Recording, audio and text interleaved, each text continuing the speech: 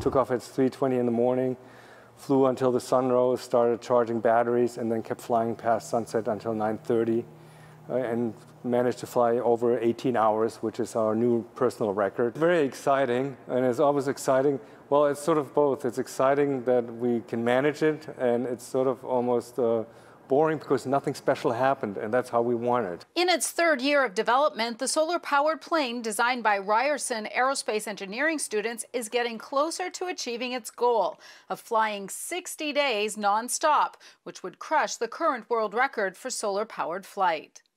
Currently, the world record in long-endurance flight with unmanned aerial vehicles is 26 days. It's by Team Zephyr, which is part of Airbus. We have solar cells here on the wing that charge batteries that are also located in the wing here.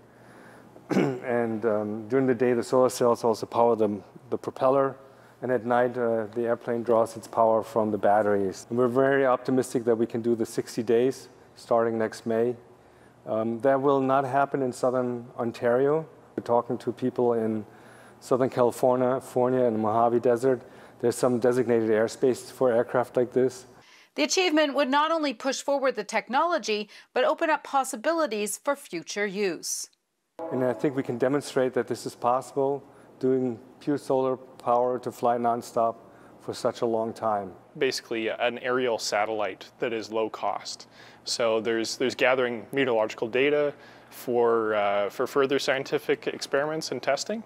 So in climate change, of course, we're seeing the climate change more rapidly, so it's really important to be able to gather large amounts of data over a long duration, which is what this is kind of geared towards, as well as collecting data for forest fire stuff, so mounting infrared cameras. Success of the 60-day flight depends heavily on environmental conditions.